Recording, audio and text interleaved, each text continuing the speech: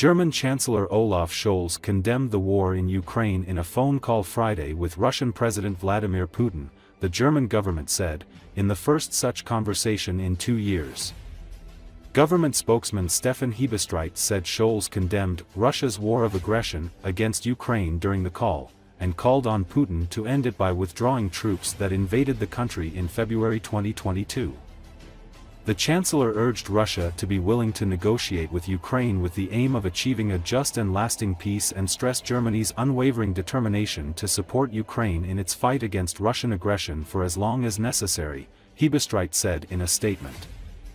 Scholz had spoken beforehand with Ukrainian President Volodymyr Zelensky, and would do so again after the call with Putin, the statement said. The German leader condemned Russian air raids on Ukrainian civilian infrastructure and warned that the deployment of North Korean troops to Russia to fight in the war against Ukraine would mark a serious escalation of the conflict. The United States, South Korea and Ukraine say North Korea has sent thousands of troops to Russia to support its war against Ukraine. The German government statement did not say how long the call with Putin lasted, but German news agency dpa said it was about 1 hour. The Russian government did not immediately have any comment about the call. The call comes as the conflict nears next Tuesday's 1,000-day mark since the February 24, 2022 invasion by Russian troops.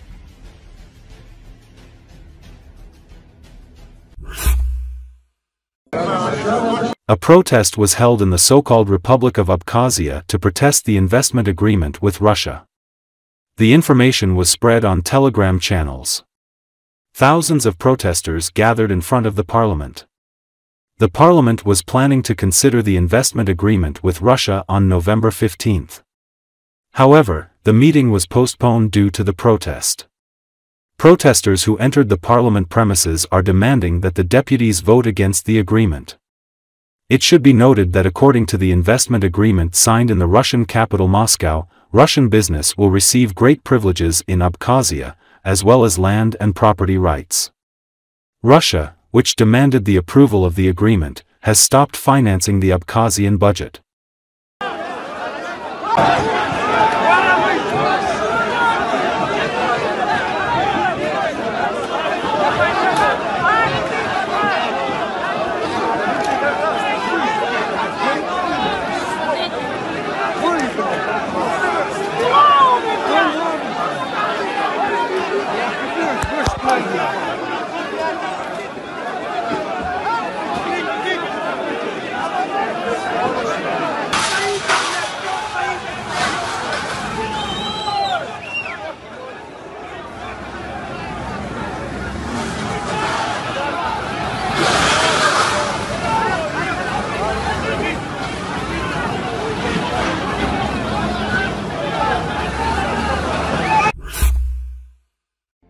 Hundreds of Iraqis took to the streets of Baghdad after Friday prayers to protest against Israel and its Western allies over the war in the Middle East.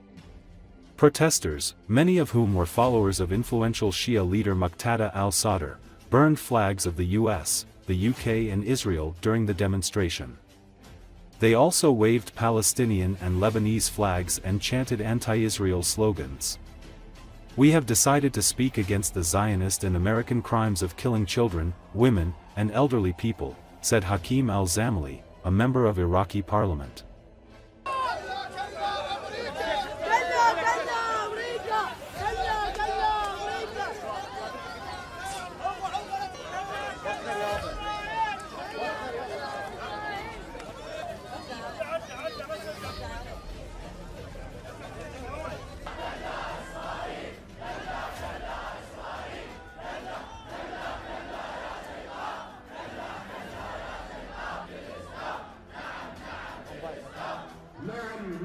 اليوم كانت هناك تظاهرة في موقع صلاة الجمعة في مدينة الصدر. هذه الصلاة هي أكبر صلاة في العراق، ولذلك قلنا كلمتنا ضد الجرائم الصهيونية والجرائم الأمريكية بقتل الأطفال وقتل النساء وقتل الشيوخ وتخريب البنى التحتية وحرق الأشجار وتدمير ما يمكن تدميره. لذلك كانت كلمتنا واضحة بأمر من سماحة القائد مقتدى الصدر أعزه الله.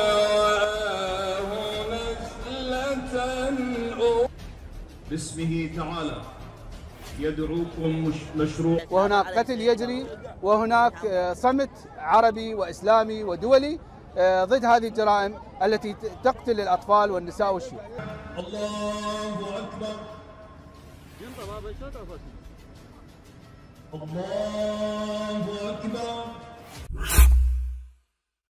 At least 10 people died in a blaze at a nursing home in Zaragoza, Spain, before firefighters managed to extinguish it, local authorities reported on Friday. Authorities were alerted of the blaze early Friday morning in Villa Franca de Ebro, about 30 minutes from the northeastern city.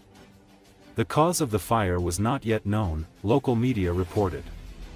Jorge Azcon, head of the regional government of Aragon, whose capital city is Zaragoza, confirmed the deaths and said on X, formerly Twitter, that all government events in the region were cancelled for the day. Spanish Prime Minister Pedro Sanchez also expressed his shock over the fire and deaths. The fire took place just weeks after devastating flash floods in Valencia killed more than 200 people and destroyed thousands of homes. The floods were the worst natural disaster in Spain's recent history.